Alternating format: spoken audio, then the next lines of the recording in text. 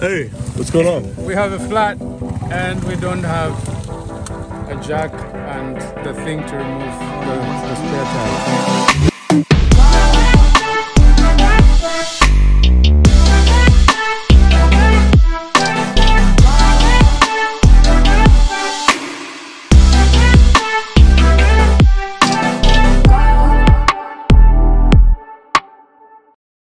What's up everybody, it's Tate from Austin and Tate. I am so excited to share this video with you today. This is from our trip to Tanzania that we took back in August, where we visited with different kings and chiefs from the Masai tribe. This trip was truly epic. We learned so much about the tribe's culture, their history and tradition, and had an incredible trip. It's probably one of my highlights of the year, and I'm so excited to share it with you. But first, let's go back to that whole tire situation. We started off our trip on the wrong foot, or the wrong tire, I should say. And keep in mind, we were in the middle of nowhere near a town. We didn't have a spare tire on the vehicle, no tools to put on a new tire, and so we truly were stuck. Let's find out how we fixed it. Hey, what's going on? We have a flat and we don't have a jack and the thing to remove the spare tire. No, he was taking me to rent a jack. Oh, okay. And then, yeah, and then I saw you. Just, I think a mile from here. Okay. Yeah, hop in. Yo, dude, what's going on, bro? Welcome to the middle of nowhere with a broken car. Let's see that.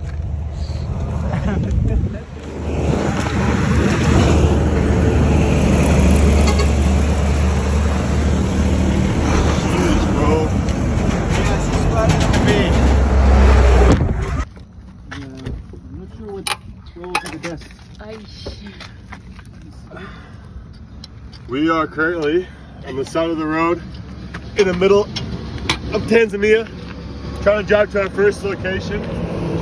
Thankfully, our car was behind the car, or else we would have just kept going, and our other vehicle would have stayed here till the rest of the night. We would have arrived where we're supposed to be. Yeah. Because this car does not have a jack or a spare tire or anything like that, so we're going to use, thankfully our other vehicle is the same model, and we're going to use the spare tire and jack from that vehicle. Thankfully, our second vehicle had a spare tire and the tools to put that spare on the first vehicle, and so we weren't stranded, thankfully. After a few days of visiting various chiefs and kings around Tanzania, this day we were visiting with one of the major kings of the tribe, of the Masai tribe, and so a lot of anticipation was building up to this day. For those of you who don't know, what my husband and I do is we train Christian chaplains for the traditional leaders all around Africa. This is someone who is of assistance to the king or chief to help guide them and help them lead their people in a godly manner. And so we were here in Tanzania to meet with the leaders of the Masai tribe to see if they wanted to receive a chaplain. Here's how this day went with the king. Austin, what are we doing today? We are heading to go meet with the king of the Masai tribe. And when they told us, like, hey, you gotta dress in Masai attire so that we can meet the king, I jumped on that. So Levi right now is looking pretty good over there. Morning, Levi. Morning. Oscar is proper Masai guy now. It is gonna be an incredible day today. This little guy is enjoying his breakfast too. We then had to drive a couple hours from the town that we were staying in called Morogoro to the palace. Now, we weren't exactly sure how to get there. One of our friends from the Masai tribe was able to guide us to the general direction, but once we got close, we needed some help to find out how to get to the palace. For me, I know if we lay hands or hands. What's happening, Austin? Right now, the Masai king has gone off into the wilderness to like do traditional medicine and to help like heal his body there. So right now they're just gone to go fetch him, and then they'll bring him back for us to share.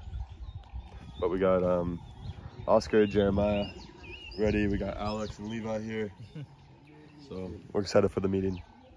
For those of you who don't know much about the Masai tribe is a beautiful tribe full of rich culture, history, and tradition.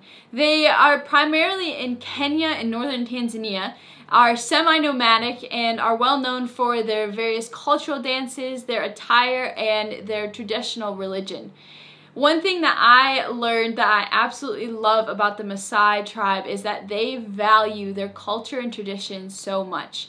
Even as the world and the country of Tanzania continues to develop and evolve into modern society, the Masai tribe have stayed true and held on to their culture and tradition.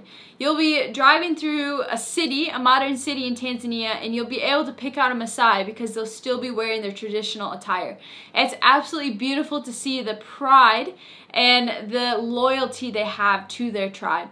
Another thing that was fascinating to me is the Masai tribe are huge cattle herders. There literally are just cows everywhere all over Tanzania. And the Masai, what they primarily eat is beef, milk, and the blood from cows. And it was so funny, our friend who's from the Masai tribe was like, yeah, you know, the Masai, they own all the cows in the world. The other people that have cows, they're just borrowing them from the Masai tribe. So we absolutely loved learning so much about the culture and the history of this people group. And it was just incredible to even be immersed into it and get to experience some of it for ourselves. What just happened? So we just met with Chief and went well. He received us very well and have a great relationship with him. So yeah, now we're waiting for him. He's going to put on his traditional clothes and we're going to take a photo together and hopefully share the gospel with him and see if he wants to have a chaplain. Guys, the meeting went really good. Mm-hmm. Oh, okay, yeah. We had a very successful meeting with the king and are excited to continue building relationship with him into the future. Then afterwards we were off to the next town where we would be spending the night.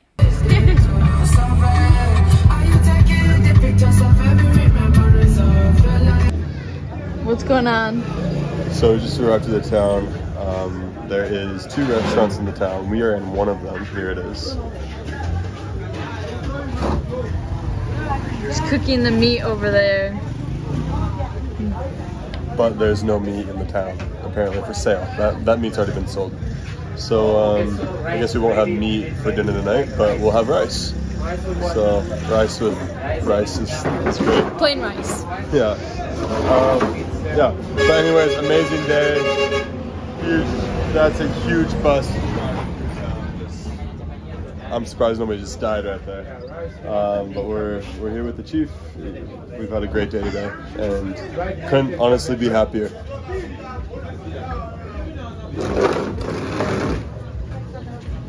We ended our day by visiting a local Masai market full of vendors with different Masai clothes and jewelry and food, and they even has spears and knives that the tribe uses, and so of course the guys all wanted to get their hands on those.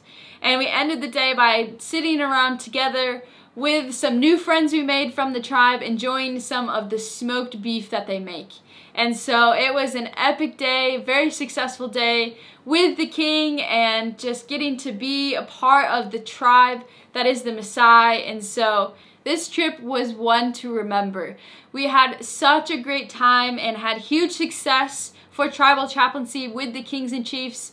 Many of them were excited and ready to receive a chaplain. Even if they weren't necessarily a Christian, they were like, yes, I want someone in my palace to help guide me and give me counsel because my role as a leader is difficult. And so yes, please come back and I want to have a chaplain. And so we're super excited to later on this year, 2024, go back to Tanzania and start training chaplains for these leaders and then expanding into the palaces of other leaders as well. So thank you so much for watching. Follow along as my husband and I bring you in to what it's like living in Africa.